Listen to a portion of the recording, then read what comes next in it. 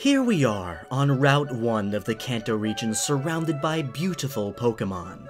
But what would happen if we removed them? You know what? Scratch that. Let's think even bigger. What would happen if we removed all of the Pokemon from Pokemon Let's Go Pikachu and Let's Go Eevee? Now, since I'm going to be getting rid of all the Pokemon, I'm also going to be using a mod to make my partner Pikachu look like a ghost.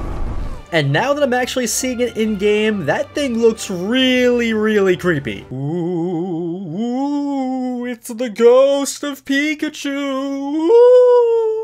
But can we stop and talk for a second about how my character just does not care that it's holding a ghost Pikachu? He's way braver than I am. I would not touch that thing with a 10-foot pole. Anyway, back to removing Pokemon. So first, I removed every single Pokemon that I have. I have no Pokemon in my box and no Pokemon in my party. So let's open it up and check it out.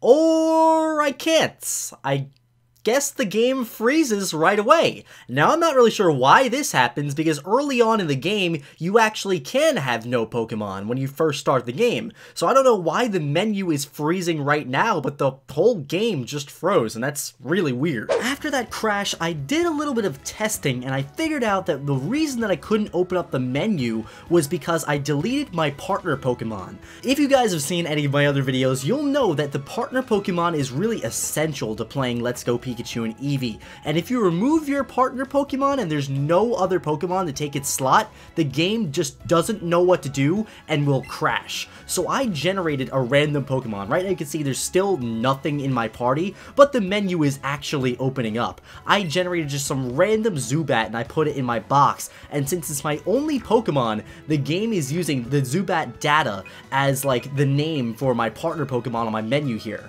So it says play with Zubat, but it allows me to actually open up the menu and see my creepy ghost Pikachu, and it looks like Pikachu has to sneeze. Sneeze already! Sneeze! But yeah, the game is just that tied to your partner Pokemon that if you don't have one, it won't even let you open up the menu. Alright, so now we know we can't open up the menu, we can't check out our Pokemon. So I'm going to force the game to let me check out my Pokemon. We're going to go up to this trainer over here and battle him with our creepy ghost Pikachu on our back and see what happens. What's the game going to send out against Camper Shane? So Camper Shane has his usual Spearow, and we have explanation points.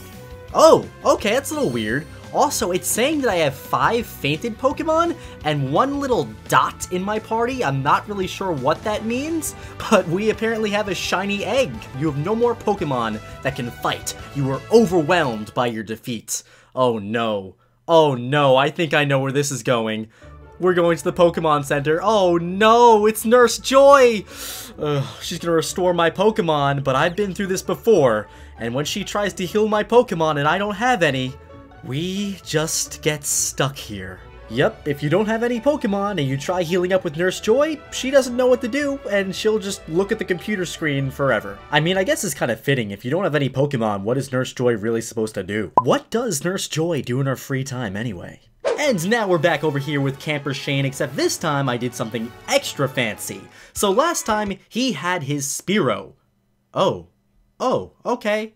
Anyway, what I did here was I removed his Pokemon too, so we both have no Pokemon. However, I guess the game really doesn't like that, and it just crashes if I try to get into a battle with him. So if you remove their Pokemon, if you even encounter a trainer, the game just instantly crashes. Lovely. Next, just for fun, I want to see what it would look like if we removed all of the wild Pokemon from the game. So let's see, I'm on Route 1, and usually by now we'd see something pop out of the grass, so I think it worked. All of the wild Pokemon are gone.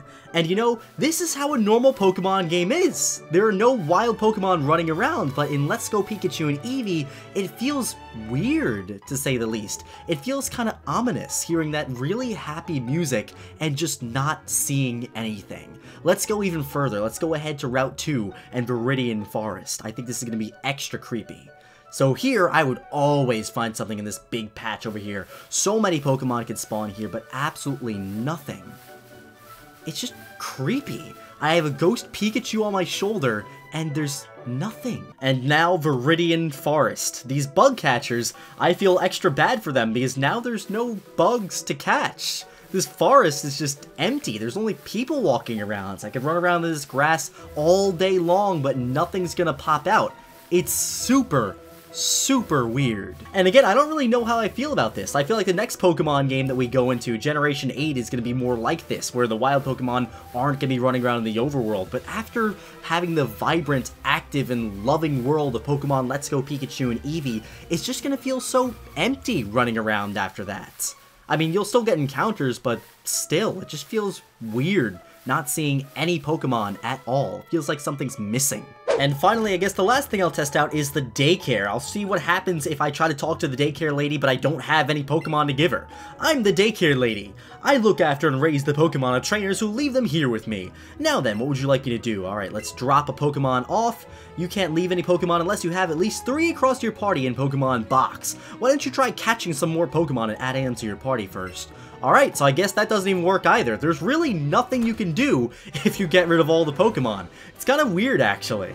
So yeah, in conclusion, if you get rid of all the Pokemon, you really can't do anything. You can't battle, the game will crash. You can't open up your menu, the game will crash. There isn't really much of a point to walk around the world because you can't do anything. And even the daycare lady will reject you and just send you right back. So yeah, there's no point, but I guess that's what happens when you remove the Pokemon from a game called Pokemon. Anyway, I'm getting sick of this. Let's reverse the whole snap and bring all the Pokemon back.